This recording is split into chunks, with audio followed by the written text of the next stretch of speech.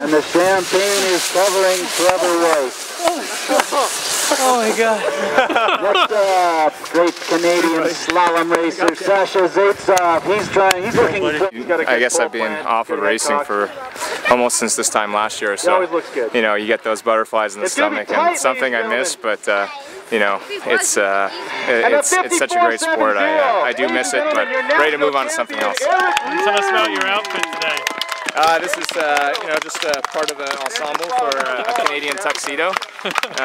Trying to keep it classy here, but showing some Canadian spirit with the denim. Okay, so that is a wrap this So it'll be a good party, I think. So a lot of stuff going on. I went topless. Yeah, it's about 17 degrees out here, so I was trying to avoid heat stroke. Yeah, so Bigsy had a good costume, and I thought in the start I'd maybe show some skin. And just your thoughts today on probably a pretty emotional day for you. Yeah, it's very emotional. You know, it's my inbox is filled with kind words from a lot of people that have supported me and touched me over the years, and to be able to share it with my teammates. You know, there's 4 other guys here retiring, and the people I grew up skiing with. That means a lot. And the coaches I started with are here, so it kind of goes back full circle. And yeah, it was emotional. It was actually tough to focus on the race itself. I'm still trying to enjoy it as much as possible, but yeah, it was a great day. So Erik, National Slalom Champion, how's that feel? Pretty incredible. It's been a tough year, and to end it this way, with weather like this and atmosphere, I wouldn't have it any other way, and I'm very pleased with it. And you happy with your 2 runs today?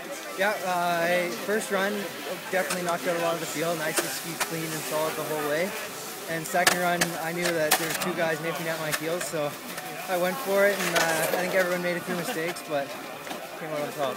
And a couple of your teammates having their last runs today, is that pretty special to be part of that? Yeah, for sure, and JP Laval yesterday, and just what all those guys have done for this organization and for us. It's sad, and it's bittersweet seeing them come down, and I'm so happy for them and to see them move on, and I appreciate everything they've done. He snatches the national championship this afternoon.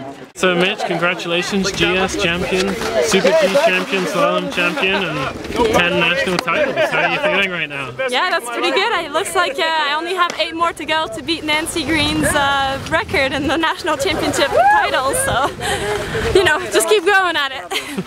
And how was it today? It looked pretty rough out there. Yeah, the second run was definitely a lot softer. There was like, because it was pretty inconsistent, like some turns were amazing, like all of a sudden you're like ripping for 6 turns, and then it's just really soft, and then I was hitting the wrong place, or I was kind of all over the place, but I was letting the skis go and just always bring it down the hill, and you know, I was able to have the fastest run of the second run again. That was awesome. And you've been really consistent at the Canadians over the last couple of years. Your name's all over the winners board. How have you managed to do that? I think because like when I come here, I'm ski very relaxed, and what I do on the hill is what I can do in training, and there's no factors that can change what I can do, like say stress in World Cup, or like wanting to do well and thinking of results and thinking of stuff like that. Here I'm always like having fun, and you know, like it's not really like a where you're doing like dry land at 3 and you're doing this and that, and like you're not in a routine anymore. It's just like kind of just relaxed at the end of the year, and it just seems to bring out some good skiing from me, I guess. Yeah, it's been fantastic. The weather gods cooperated, and Whistler Blackcomb gave us a lot of support from the mountain. The Weasels did a fantastic job, and we've executed probably one of the higher quality race series we've had in Canada in a long time. And how nice was it to get a downhill running again here? That was phenomenal. Having another downhill track in Whistler that we can use to develop athletes is perfect, and this track has all the elements we need to help have great races and help the kids. Is this your thoughts on the Weasel Workers? They have a pretty good reputation across Canada for being one of the best groups of volunteers. What makes them so special? Their hearts are into it. Owen Carney, the granddad of all the Weasels, is created a great legacy here for future ski racing, and those Weasels, they do an unreal job.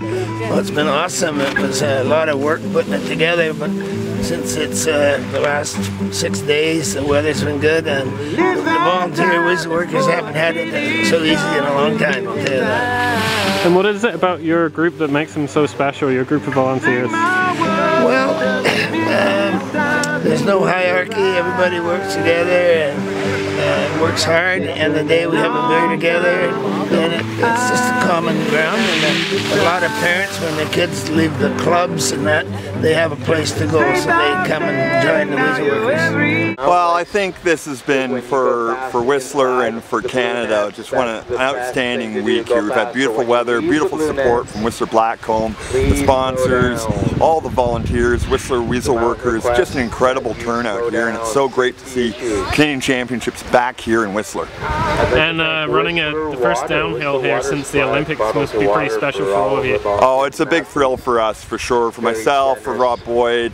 who actually set the course. We've been dreaming about this time for a long time, and now it's come forward, and I think very well received downhill track by the athletes and the coaches, so we're really pleased.